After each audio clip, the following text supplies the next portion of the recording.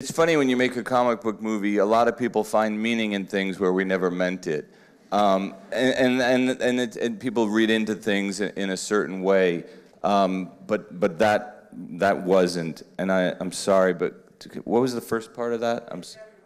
Oh, great question. Yeah, thank you. No, we took, what was fun about it was we were able to kind of pick and choose certain elements from the comic book past, the past comic books, and use kind of what we wanted here, and maybe we'll use a little bit of that. So there's a little bit, I guess, of Killing Joke with the idea of a failed stand-up comedian. But another big influence of this movie, and the thing that inspired the original creators of Joker, was the silent film The Man Who Laughed, which is really where this started.